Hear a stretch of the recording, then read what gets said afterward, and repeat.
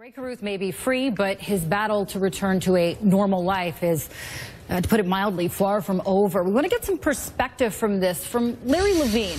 Larry is a former federal inmate and founder of Wall Street Prison Consultants. Larry, thank you for joining us.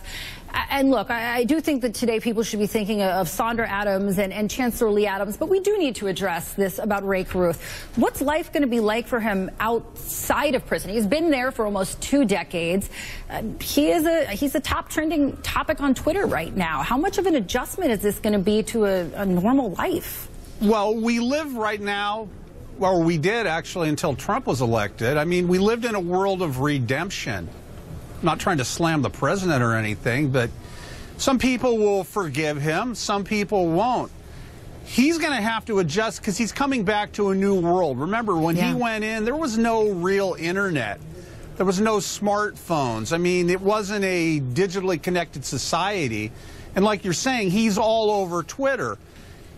He doesn't have any money. That's the biggest problem. If you look at Aaron Hernandez, when he went in, at least he had several million. O.J. Simpson got out. He had several million. This guy's coming back to nothing. And I know when he was in custody, they run you through these programs, these so-called educational programs. They give you certificates. You learn masonry, plumbing, carpentry, but he doesn't have the practical experience. And a lot of the training that he got inside, it's not worth anything on the outside. I mean, somebody might feel sorry for him for celebrity's sake and give him a job, but he's going to be on a short leash with the parole office.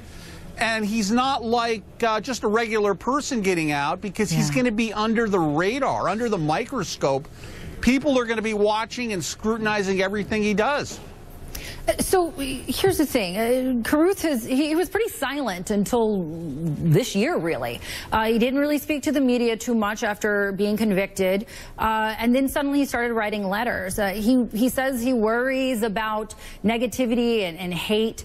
I mean, is it possible for someone who committed such a high-profile, violent crime to be seen as reformed? I was a child when he actually committed the murder, and I worked in Charlotte a decade and later, and the pain was still very much there. There's still a lot of anger in that city, in that state.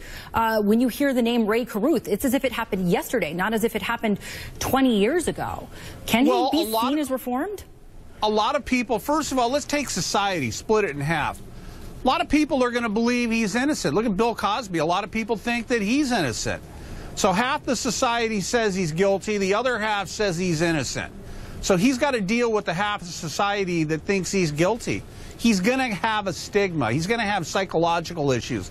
He's not going to be able to sleep. It all comes down to money. And really, his son, I believe his son, everybody needs their parents, despite whatever it is.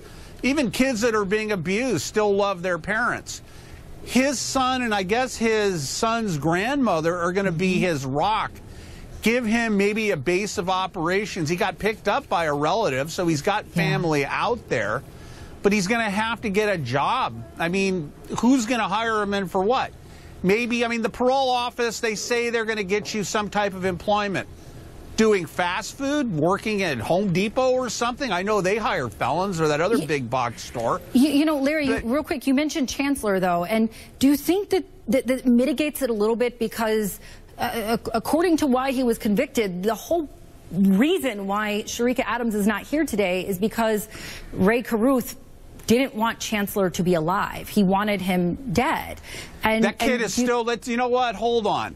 No, I'm asking, do you think that mitigates the relationship? It's still his father. Afterward? That kid is going to want, the kid has read all kinds of BS about his father for years. He knows who Dad is. He knows what Dad did. Dad hasn't admitted that he did it. That kid has been looking forward to Dad getting out of prison for years. So it'll go either way. Either the kid will love him, they'll bond together, or it's going to create friction. But I tend to see that this kid needs his father. And maybe that's what he needs, and he could use that to rebuild a relationship and rebuild his life. Everybody coming out of prison needs something. They need hope. And I believe that reality hit him. This is why all of a sudden he started conversing with people just before he got out. He knew he was going to hit the streets, and he needed to reconnect. and here he is today. Larry Levine, thank you so much for your insight. Appreciate that there. Everybody needs a little bit of hope. That is so right. So look.